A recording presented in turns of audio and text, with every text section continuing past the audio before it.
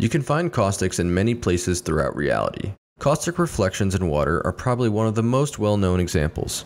Here's a quick look at how you can create that caustic water look in Cinema 4D and Redshift.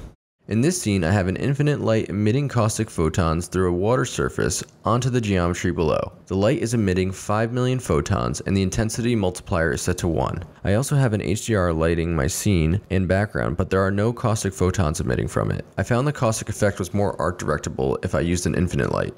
In the Redshift render settings, under the Caustic tab, I adjusted my blur radius to 0.5. To create the water surface, I used the xparticles generator xpOcean. If you don't have xparticles, you could use a plugin called Hot4D, or you can apply a displacement deformer to a plane and use an animated noise texture to get a very similar result. The water surface has a Redshift object tag added to it. Under the Visibility tab, I've turned on the overrides and turned on Cast Caustic Photons under the Global Illumination tab.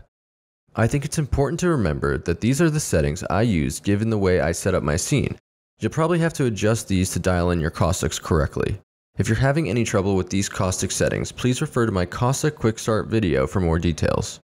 Thanks for watching this short example of Redshift caustics in action.